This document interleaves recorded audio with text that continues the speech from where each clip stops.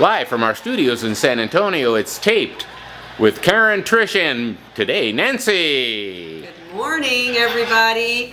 Happy Fat Tuesday. Fat Tuesday. So Perfect day for me. Who are you?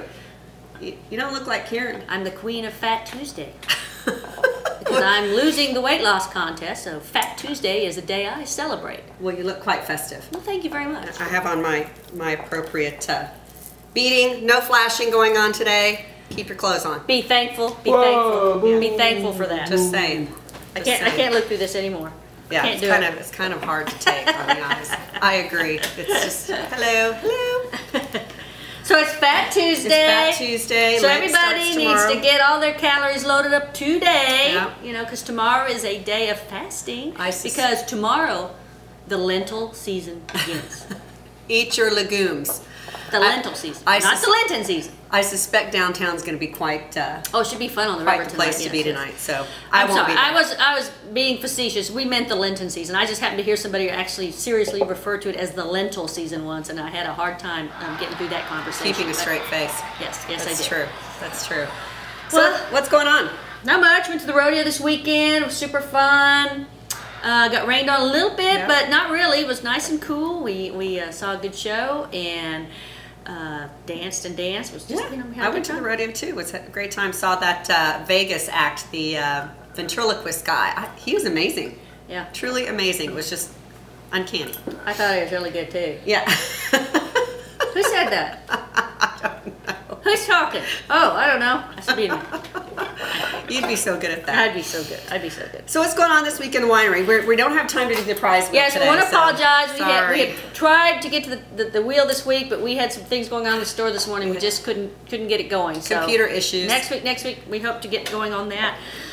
This week's Walk By Special is the Tanat Merlot. The Tanat Merlot. Yeah, a little of that Tanat from Uruguay, blended with a softening of Merlot.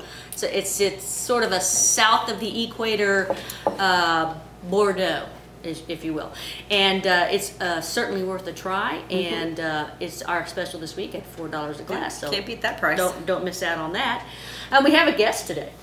We do? Mm-hmm. Yeah, it's not Rosanna Dana. Okay. Well, although it might be a distant cousin. I think it might be a distant cousin. He's our Lenten guest. He's our Fat Tuesday guest, and his name is. I'd like you to give a big round of applause for Chuck Luther. Come on in, Chuck. Join us. All right, Chuck. Hey, good to see you, Chuck. How's it going? Chuck. Welcome. How you doing? How you doing? Yeah. Okay. I like that hair thing you got going. So what's going on for the Lenten season? Well, you know, Fat Tuesday, Ash Wednesday, lentil season, all that stuff. It's a time where there's a lot of self-denial. You know, I'm not gonna do this anymore. I'm not gonna do that anymore. And I belong to a church that has kind of developed that we try to soften that a little bit. Okay. Interesting. So you don't give up something for Lent. You don't deprive yourself of anything. We want to do it in moderation. I mean, this goes back to the day when, you know, when people would approach Lent and they would give up food and drink and that sort of thing, and then invariably you get to the end of Lent and then boom, you may have lost 5-10 pounds. Then you just start binging and eating and or drinking and you know, you fall out of your car or you gain 20 pounds back. So it's like if you approach it a little bit more moderately. The history of it really goes back for my church. Goes back to when that was happening, and besides just food and drink, a lot of times the wives would come to the husbands and say that, you know, they'd planned on giving up something else, and I wonder what that would be. What would those wives be looking to give up? If you look at the statistics, you'll notice that there's just a lot of children born in December and January. Do the math. What church is this? Well, this church. What's the name of your church? The church really was founded. You remember when my long distance cousin Martin started put that Post-it note up on the church. Post-it, yeah, he did. And we belong to the it's part of the same family, but it was Charles Luther, Martin's cousin, who decided to start up a church at the same time. And so, you know, the name Lutherans was already taken. Yeah. Ah, okay. So Charles came up with, we're the Chuckerans. The Chuckerans. The Chuckerans. Okay. All right. And so our celebration goes back to this time with the wives, and the deal is we call this time period Yomi, okay, and it goes back to Yomi. Yomi. How do you spell that? Oh, Y-O-M-E. So Yomi. in Chuckerism, Right. or Chuckeranism, is that right? Chuckeranism would be Chuckeranism. Okay. Lent is called Yomi. Yomi, you're right, because back to when the wives would come to their husband and tell them what they were giving up, and then the husband would look at them and say, okay, but Yomi.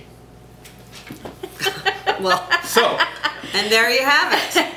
And that's why we have all those babies in December. that's right. Yomi. Yomi. I like it. I like it. Well, Chuck, thank you. Ah, no Thank problem. you. Appreciate it. Thank you. And tell your wife good luck for during Okay. the Yomi season. Yeah, I'll tell her. The lentil season, the Yomi season. Thanks, Chuck. Thanks for joining us. Have a good day. Well, I learned something today. I did not know there I was suspect my husband learned something today. Chuckerism. He watches this video on Tuesdays. Yomi. Yomi. My husband says that all the time anyway. Poor guy. I'm like, I got him. I'm tired now. Yomi. Yomi. I know, but I'm tired. Oh, my goodness gracious. All right. Well, make sure you get by the winery this week.